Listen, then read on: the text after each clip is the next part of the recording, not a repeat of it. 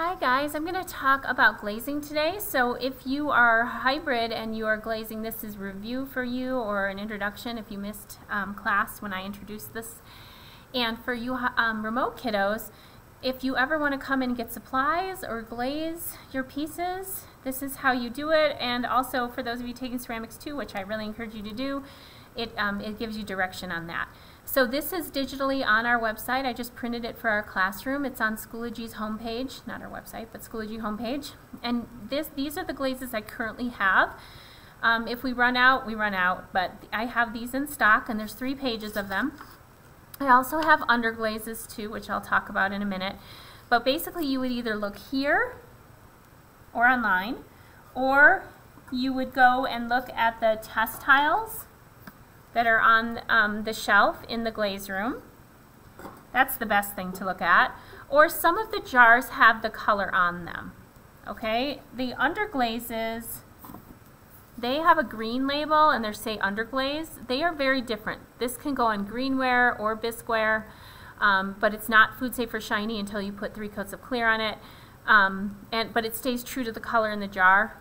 There's 2-ounce jars and pint jars. This is the 2-ounce jar. Glazes are usually different colored in the jar, so don't be startled by that. And they need 3 coats. All of our glazes are food safe, but they need 3 coats to be food safe and make them glossy. Our glazes are mostly gloss glazes. Some of the glazes don't have pictures on them. So for example, this one doesn't, the clear. So if it doesn't have a picture on it, you might need to look at the test tile.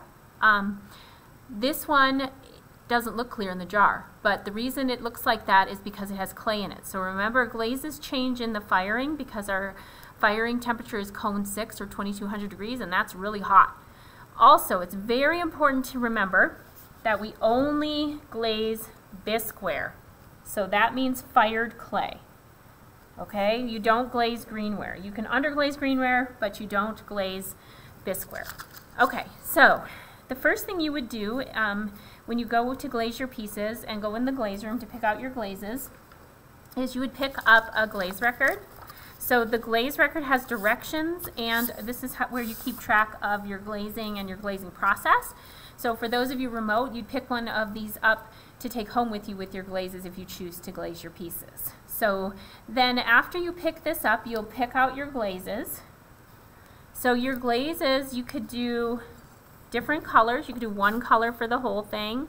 You can do one color inside if it's a vessel, or another color outside. You could do stripes. Remember, glazes can melt together though, so trying to paint patterns or designs, that's better to use underglaze for. But overall color, we use glaze. And the most important thing about glaze is that you don't glaze the bottom. So any part that sticks to the kiln shelf, we wouldn't glaze. So I could glaze this raised part, but I would not glaze the bottom. If you glaze the bottom of your piece, it'll melt and stick to the kiln shelf, and I have to chisel it off and it might break. So once our clay is fired to the high temperature, even without glaze on it, it's this cream color. Okay, so this is vitrified waterproof clay. The bisqueware is at cone 06 temperature, which is 1800 degrees about, whereas glazeware is fired to cone 6, not 06, and that's about 2200, and that's where the glazes melt.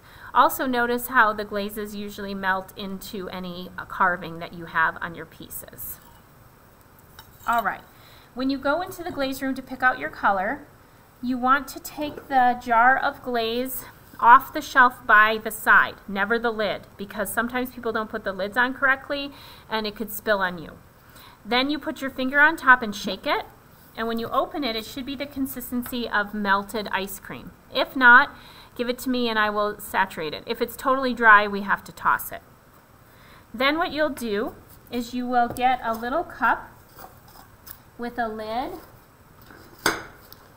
and there's Sharpies. Make sure you put hand sanitizer on before you touch anything. And you would just fill that cup. Now for a big vase like this, you might need 1 full cup, or maybe even 2, especially if you're doing it all one color, inside and outside. So it just depends on how big your piece is. For something little like this, you do have to do 3 coats, but you would only need to fill it up about halfway, or maybe even a quarter of the way. So you would fill it up, and put in here. I'm not going to fill this because I don't want it to dry out. Then you guys all got paintbrushes from me. This one's green handled, but yours is black handled, that you have at home. If you come to pick up glazes, you can ask for one. I have a few extra. If you are glazing at school, I have some for you to use, and then we'll wash them and put them in the bleach water. Okay, so like I said, you can do them all one color, or you can change it up. One of the other things you can do is layer glazes. So for layering glazes, you can go to the website, Amaco website, and look up layering glazes. There's Amaco, A-M-A-C-O. It's Potter's Choice, cone 5 to 6 glazes. Remember, that's 2200 degrees. I don't have all these colors, but if I do have 2 of those colors and you want to layer, you would look at the bottom color and do 2 coats of the bottom color and 2 coats of the top. So yes, it is more than the 3 coats recommended to make it food safe and shiny, but it is okay for layering to do 2 and 2. And so you do the bottom coat first and then the top coat, so 2 and 2. Then you might get it somewhat like this, okay? It just depends on how much texture and how much you layer and that kind of thing, but it is kind of fun to experiment and try, especially on something like your vase or your heart art. Then you would apply 3 coats of glaze onto your work. If you do get some glaze on the bottom, you have to wipe it off. So you get your sponge damp and squeeze out the extra water, and then simply just wipe it off from the bottom and the sides, and then you can wash your sponge and use that. If you have a dish or something that has feet, you can glaze the bottom of it, you just wouldn't glaze the feet. So these would have to be wiped off a little bit too. Now with the blue rutile or glazes with iron, it will stain it, but you still can wipe off most of the glaze, and then that is not enough to make it stick. So remember that when you're glazing, you would do 3 coats, not glaze the bottom. So the glaze record is where you record it. So the date is so you remember when you did it.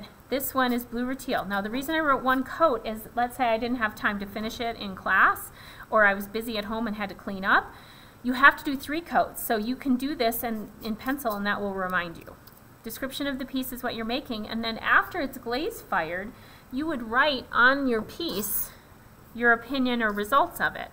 It's also a good idea to take a picture of it for yourself. So what I usually do is I take a picture of the glaze record with my piece, and then I always know what I did for glazing. So those are the basics of glazing.